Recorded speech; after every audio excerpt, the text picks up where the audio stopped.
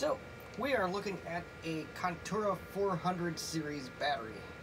Well, I guess also the Contura Aero would take this battery. This is one of those cheap rebuilds that somebody did years ago, or a company, probably not an individual person. And I roasted the hell out of this thing.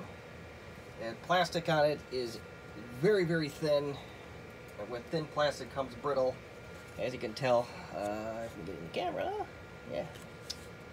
It's cracked all over the place. This thing just literally just fell apart the second I put any pressure on it whatsoever.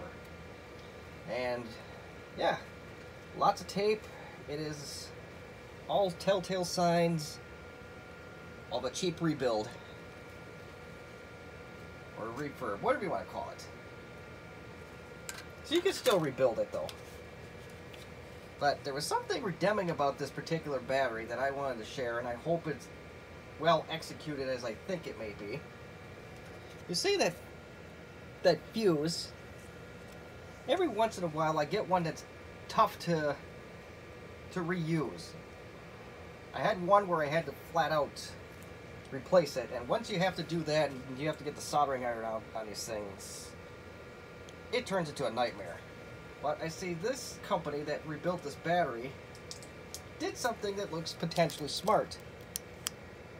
It looks like they did a butt connector type deal onto the fuse. At least they did that on one side. So I kind of appreciate that.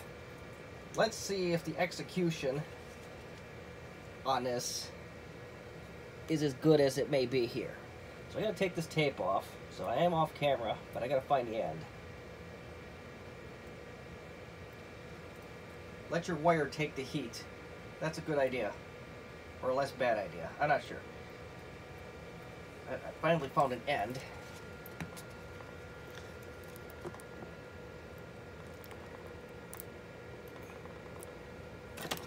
And I can't get the damn thing off, of course.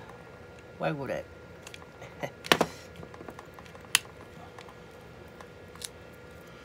Okay, so it almost looks like packaging tape is on this thing, so I'm a little disappointed by that. I think we have to introduce a cutting apparatus.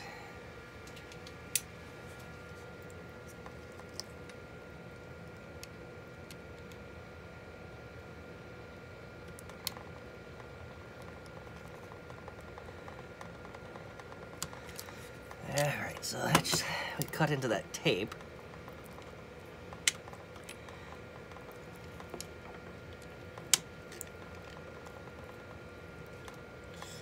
And, well, that still doesn't exactly answer my question of what they all did here. Just removed a layer of tape. What the hell. Oh, no, this does, I got enough of this tape off to answer this question. But whether it show up on the camera, I'm going to see if we can get a little bit more off.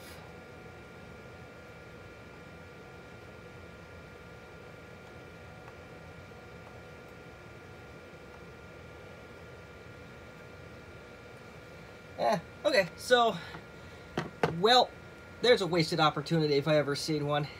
They just soldered a wire onto the fuse. Now, you can solder these fuses, absolutely. That is a possibility. And it's not a wrong answer if you're really good. But my soldering skills sometimes they get the best of me, and I have to do once or twice, or I have to hold things out a little longer than what they should. So, I kind of feel like this is a wasted opportunity, but it's almost a life hack, but unfortunately, wasted opportunity, so. But that is something I am going to try and do, is maybe do a butt connector if I have a fuse that's being stubborn like this, because I like the idea, so. I don't know who made this battery, but I thank you for one small idea that may save fuses in the future. So, there you have it. If you want to rebuild your Contura battery, I do have a link in the description, and I'll be more than happy to do that for you.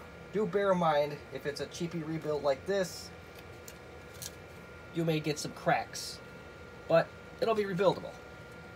And it will power up your Contura on batteries, so functionality you will get. Will it be perfect? It may or may not be, so. there it is. And of course, if you have any questions or comments or even some constructive criticism, you may feel free to put them in the comments section. As always, thank you for watching.